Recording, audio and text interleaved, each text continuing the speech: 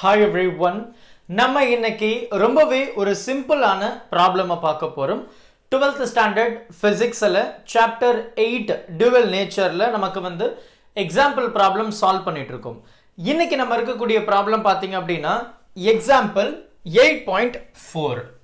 Right, so நம்ம இன்னைக்கு பார்க்குற எக்ஸாம்பிள் பாத்தீங்கன்னா எக்ஸாம்பிள் 8.4. So fourth example problemல இருக்கும். ரொம்ப சிம்பிளான ப்ராப்ளம் தான். நமக்கு கேள்வியில் என்ன கொடுத்திருக்காங்க அப்படின்றத நம்ம முதல்ல ரீட் பண்ணலாம். சோ கேள்வி பாத்தீங்க அப்படினா the work function of potassium, நல்லா கவனிங்க, the work function of potassium அதாவது 5 தான் இல்லையா? so the work function of potassium, so given data, right, so the given data, the work function of potassium, right? Okay, இது ஆகி விளையாண்டுட்டு இருந்தா, so அவர் வந்து இதில் வச்சிருக்கிறாரு போல செலெக்ஷன் மோடில். Right, okay.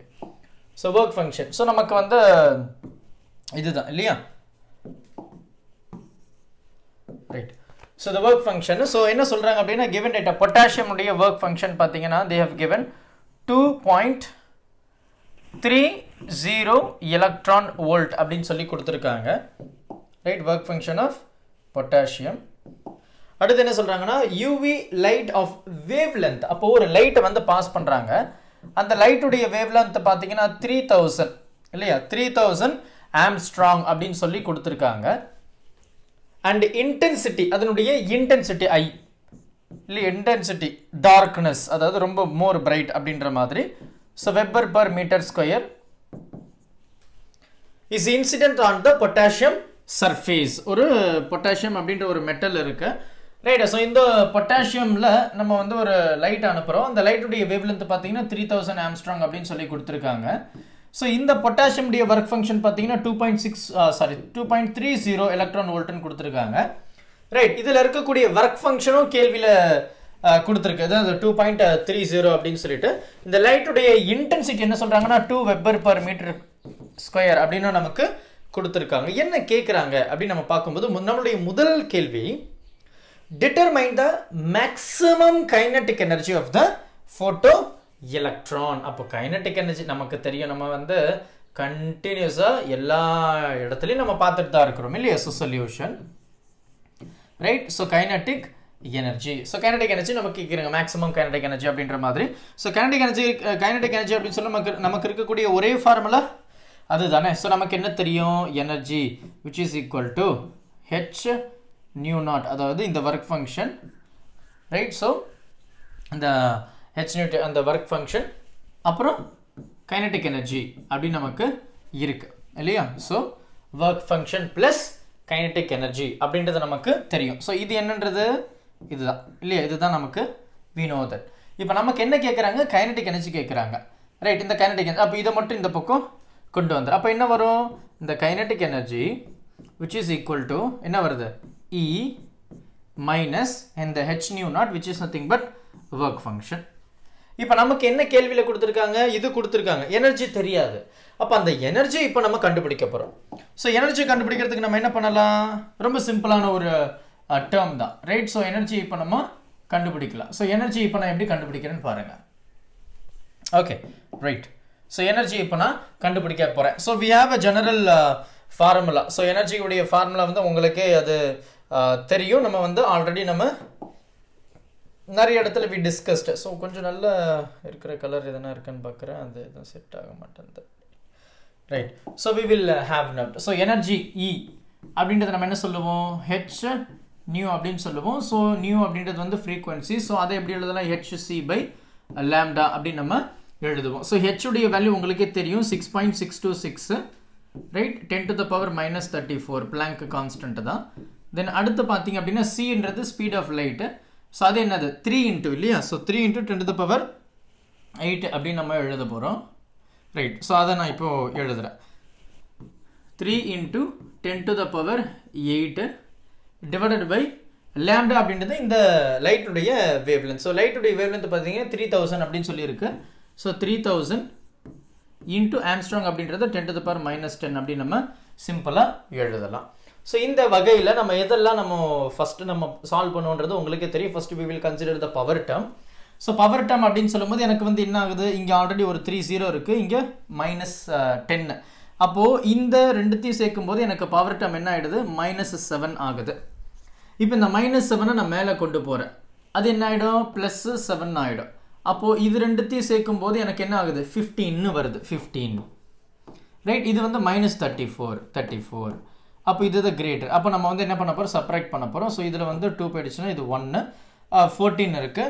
ஸோ 14ல் 5 போயிடுச்சுன்னா நமக்கு என்ன இருக்குது, ரிமைனிங் 9 இருக்குது. அப்போது பவர் டேர்ம் என்ன ஆகிடுச்சு, 10 to the power 19. ஸோ என்ன 19, எனக்கு -34 தான் கிரேட்டர். ஸோ -19. ஸோ -19 அப்படின்றத நம்ம எழுதிட்டோம். தென் மல்டிப்ளை பை, வேறு எதனா இருக்கா, இந்த 0வும் போயிடுச்சு. அப்போது இந்த 3யும் நம்ம கேன்சல் பண்ணிடலாம். அப்போ நமக்கு ரிமைனிங் இருக்கிறது இது, இந்த ஒரு வேல்யூ மட்டும்தான். ஸோ அந்த ஒரு வேல்யூவை அப்படியே நான் எழுதிட்டேன். ரைட்டா? ஸோ இதுதான் நமக்கு வந்து இருக்கக்கூடிய எனர்ஜி. ரைட், இப்போ நமக்கு ஒர்க் ஃபங்க்ஷன் பார்த்தீங்க அப்படின்னா நமக்கு என்ன சொல்லியிருக்காங்க, ஒர்க் ஃபங்க்ஷன் பார்த்தீங்கன்னா 2.3 எலக்ட்ரான் வோல்ட்னு கொடுத்துருக்காங்க. ஒர்க் ஃபங்க்ஷன் என்ன சொல்கிறாங்க, ஒர்க் ஃபங்க்ஷன் வந்து 2.30 எலக்ட்ரான் வோல்ட்டில் இருக்குது. இது வந்து இந்த எனர்ஜி வந்து ஜூலில் இருக்குது இல்லையா, இந்த எனர்ஜி வந்து நமக்கு ஜூலில் இருக்குது. அப்போ இந்த எனர்ஜி வந்து நம்ம எலக்ட்ரான் வோல்ட்டுக்கு கன்வெர்ட் பண்ணணும். அப்போ இது வந்து எலக்ட்ரான் வோல்ட்டுக்கு கன்வெர்ட் பண்ணுறதுக்கு நம்ம என்ன பண்ணுவோம், what we will do simple thing, என்ன, we will divide by 1.6 10 to the power -19. அப்போ என்ன ஆகும், இந்த 19ம் கேன்சல் ஆகிடும். ஸோ அந்த 2 19ம் கேன்சல் ஆகிடுச்சு. ஸோ கேன்சல் ஆகிடுச்சுன்னா நமக்கு இருக்கிறது என்ன இருக்குது, இந்த டேர்மும் மட்டும் இருக்குது. ஸோ இதுக்கு வந்து நம்ம சிம்பிளாக நம்ம எல்சிஎம் எடுக்கலாம். ஸோ எல்சிஎம் எடுத்தோம் அப்படின்னா you will understand what it is. Right, so இது ஒரு ஷீட் இருக்கா, இதெல்லாம் natural China log book. S, okay. So நம்ம வந்து இது லாக் எடுத்துக்கலாம். ஸோ 6.626 டிவைடட் பை இந்த 1.6. ஸோ இல்லைனா you can also go with the 2 table, but we will go with the logarithm. So நான் அந்த டெசிமல்லாம் இருக்கனால we get some what confusion. So 6.26 அப்படின்னா வந்து இதனுடைய கேரக்டர் நம்ம 0ன்னு சொல்ல போகிறோம், இதனுடைய கேரக்டரும் நம்ம 0ன்னு தான் சொல்ல போகிறோம். அப்போ 66ல் 2 6 பார்க்கணும். ரைட், 66ல் 2 பார்த்தீங்கன்னா 8209. அதாவது 66ல் 2 8209. அதில் மீன் டிஃப்ரென்ஸ் பார்த்தீங்கன்னா 6, மீன் டிஃப்ரென்ஸ் பார்த்தீங்கன்னா 4 சொல்லியிருக்காங்க. ஸோ இது என்ன ஆகிடும், 10 13 1 2 8. அப்போது இது என்ன வருது, 8 2 1 3 அப்படின்னு வருது. அடுத்து 1.6னா 16ன்னு அர்த்தம். 16ல் 0 முடிஞ்சது, 2041. ரைட், 2041. ஸோ ரெண்டுமே டிவிஷனில் இருக்குது. ஸோ சப்ராக்ட் பண்ண போகிறோம். 3ல் 1 போயிடுச்சுன்னா 2ங்க, இதில் போகாது. ஸோ 1 இங்கே 11 ஆகிடுச்சு. ஸோ 11 இருக்குது. 11ல் 4 போயிடுச்சுன்னா என்ன, எனக்கு வந்து 6 7 இருக்குது.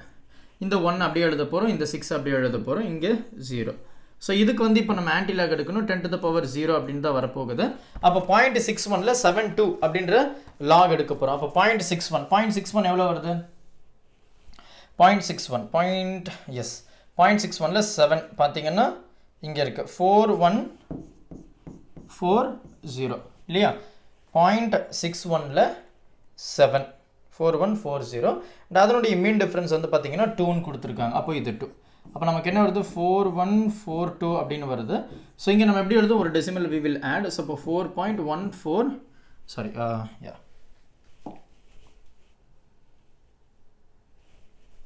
பாருங்க 4.142 அப்படின்னு வருது.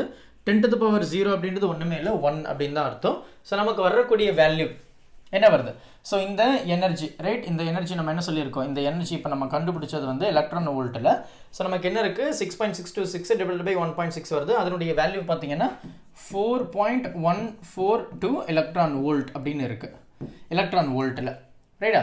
ஸோ ஜூலில் பார்த்தீங்க அப்படின்னா 10 to the power -19 6.626 மட்டும்தான் இருக்குது ஜூலில். ரைட், இதுதான் இருக்குது. ஸோ இப்போ இதில் நமக்கு என்ன தேவை, கைனடிக் எனர்ஜி தேவை. So kinetic energy which is equal to energy என்ன 4.142 மைனஸ் இந்த ஒர்க் ஃபங்க்ஷன் பார்த்தீங்கன்னா 2.30. ஸோ இது ரெண்டுத்தையும் இப்போ நம்ம சப்ராக்ட் பண்ண போகிறோம். ஸோ சப்ராக்ட் பண்ணோம் அப்படின்னா we will get the value. So let us do here itself. Right. So இது இருக்குது 4.40 அண்ட் அடுத்து பார்த்தீங்கன்னா 2.30 அப்படின்னு இருக்குது. ஸோ இதை செப்பரேட் பண்ணுறோம். இந்த 2 அப்படியே தான் வரப்போகுது.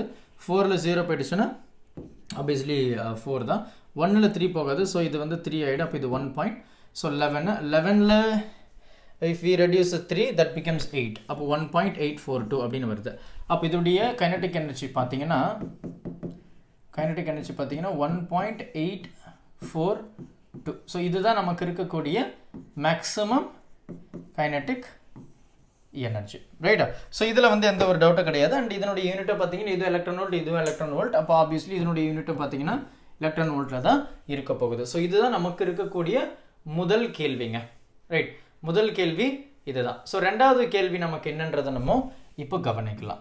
ஸோ ரெண்டாவது கேள்வி என்ன கேட்குறாங்க இங்கே பாருங்கள். ரெண்டாவது கேள்வி, if 40% of the incident photon produce photo electron, 40% மட்டும் ப்ரொடியூஸ் பண்ணிச்சுன்னா எவ்வளோ ஃபோட்டோ எலக்ட்ரான்ஸ் வந்து இருக்க போகுது அப்படின்னு கேட்குறோம். 40% ஆஃப் த இன்டென்சிட்டினா இந்த 2 வெபர் பர் மீட்டர் ஸ்கொயர் இருக்குல்ல, அதில் பாதி இன்டென்சிட்டி அப்படின்னா how much electron will be there அப்படின்னு சொல்லி கொடுத்துருக்கு. அண்ட் அதில் how many electrons are emitted per second if the area of the potassium surface is 2 centimeter square னு இருக்கு, ரைட்? ஏரியா வந்து என்ன சொல்கிறாங்க 2 centimeter square. அப்போ இதை வந்து நம்ம மீட்டரில் கன்வெர்ட் பண்ணால் இந்த 2 அப்படியே வந்துடும் 10 to the power -2 the whole square meter. So அப்போ -4 மீட்டர். அப்போ நமக்கு என்ன தெரியும் அப்படின்னா அந்த எனர்ஜி, அதாவது ஒவ்வொரு எலக்ட்ரானும் எவ்வளோ எனர்ஜி கன்சியூம் பண்ணும் அப்படின்றத நம்ம எக்ஸாம்பிள் 8.1ல் நம்ம பார்த்ததுண்டு. ஸோ அதில் என்ன சொல்லியிருப்போம், energy which is equal to IAT அப்படின்னு நம்ம சொல்லியிருக்கோம் இல்லையா? ஸோ எனக்கு வந்து நம்பர் ஆஃப் எலக்ட்ரான்ஸ் அப்படின்னு கேட்குறாங்க. இது வந்து ஒரு எலக்ட்ரானுக்கு எனர்ஜி எவ்வளோ இருக்குன்றது. அப்போ நம்பர் ஆஃப் எலக்ட்ரான் சொல்லும்போது n அப்படின்னு நம்ம இங்கே ஆட் பண்ணிக்கலாம், அவ்வளோதான். இப்போ நமக்கு எவ்வளோ நம்பர் ஆஃப் எலக்ட்ரான்ஸ் இருக்குது அப்படின்றத நம்ம பார்க்கலாம். எவ்வளோ எலக்ட்ரான்ஸ் வந்து எமிட் ஆகுது இந்த இன்டென்சிட்டியில் நம்ம பார்த்துட்டு, இந்த இன்டென்சிட்டியில் ஒரு 40% இருந்ததுன்னா அதில் எவ்வளோ எலக்ட்ரான் இருக்குது அப்படின்றத நம்ம பார்க்க போகிறோம். ஸோ இதுதான் நமக்கு கிவன் டேட்டா. நல்லா கவனிங்க, ஏரியா கொடுத்துருக்காங்க. இந்த ஏரியாவில் 40% மட்டும் இன்சிடென்ட் ஆச்சுன்னா எவ்வளோ ஃபோட்டோ எலக்ட்ரான்ஸ் எமிட் ஆகுதுன்னு கேட்குறாங்க. First we will consider how many electrons are emitted initially. அப்போது NE தான் இருக்குது. ஸோ n அப்படின்னா நம்பர் ஆஃப் எலக்ட்ரான்ஸ் எனர்ஜி அப்படின்னு அர்த்தம். ஸோ n மட்டும் நமக்கு வேணும்.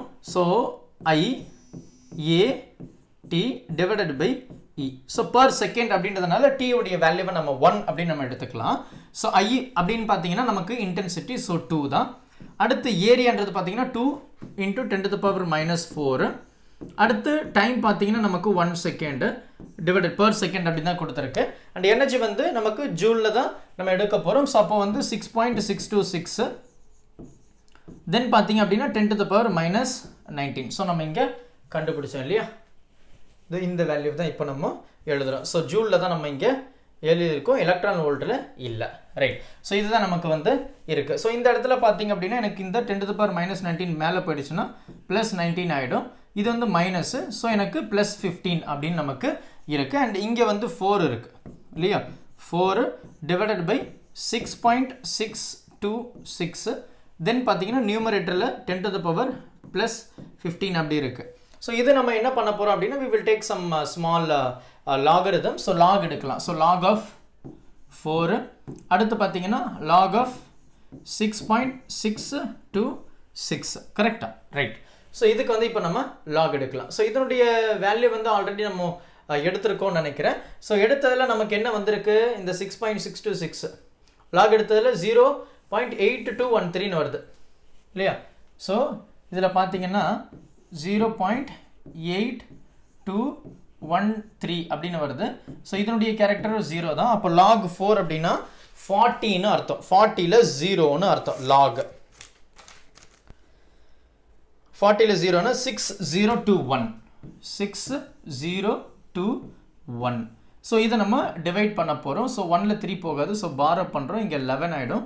11 இருக்குது, 11ல் 3 போயிடுச்சுன்னா எனக்கு வந்து என்ன இருக்குது, 11ல் 3 போயிடுச்சுன்னா 7 8 இருக்கும், ரைட்? 8 இருக்கும். அண்ட் இது வந்து 1ல் 1 போயிடுச்சுன்னா 0 தான், இதுவும் பாசிபிள் இல்லை. ஸோ 5 ஆகிடும், இங்கே 10, அப்போ இது 8. ஸோ 5ல் இதுவும் போகாது, ஸோ இது 15 ஆகிடும், இது பார் 1 ஆகிடும். ஸோ இங்கே 7, இங்கே பார் 1 தான். அப்போ 10 to the power -1 அப்படின்னு இருக்குது. அண்ட் 0.78ல் 0.8 அப்படின்றது நம்ம ஆன்டி லாக் பார்க்கணும். 0.78 0.78ல 0 பாத்தீங்க அப்படின்னா 6026. 0.78ல 0ல 8. So 8 அதனுடைய மீன் டிஃபரன்ஸ் வந்து 11 வருது. So 6037. அப்போ 6.037 அப்படி நமக்கு வருது. இங்க வந்து பாத்தீங்கன்னா 10 to the power -1 அப்படி நமக்கு இருக்கு. அப்போ இந்த வேல்யூ ரைட், இந்த வேல்யூ பாத்தீங்க அப்படின்னா 10 to the power -1 into 6.037 into 10 to the power 15. அப்போ இது எப்படி எழுதலாம்? இது எப்படி எழுதலாம்? 6.037 into என்ன ஆயிடுச்சு? 10 to the power 14 அப்படின்னு நமக்கு மாறிடுச்சு. ஸோ இதுதான் வந்து number of electrons emitted per second. Right, number of electrons emitted per second. Number of electrons, photo electrons, right? This is nothing but photo electrons. Right, photo electron emission வந்து இவ்வளவுதான். ஆனா நமக்கு இது கேட்கல. இதுல 40% என்ன? அப்போ 40% அப்படின்னு சொல்லும்போது 40 divided by 100 and in the total 6.037 10 to the power 14. நமக்கு வந்து என்ன கேக்குறாங்க? 40% தான். அப்ப இந்த ரெண்டு 0 போயிடுச்சுனா இது என்ன ஆயிடும்? இது வந்து 12 மாறிடும். ரைட், அதுக்கு அப்புறம் இங்க ஒரு 0 இருக்கு. இந்த 0வை இதோட ஆட் பண்ணோம் அப்படினா இது என்ன ஆயிடுச்சு? 13 மாறிடுச்சு. அப்ப 6.03 multiplied by 4 multiplied by 4 அப்படினு சொல்லும்போது 7 4s are வந்து 28, 2 இருக்கு, 7 4s are 12, 14 1 அடுத்து வந்து பாத்தீங்கன்னா 20 4 1 2 3 1 2 3 அப்போ 24.148.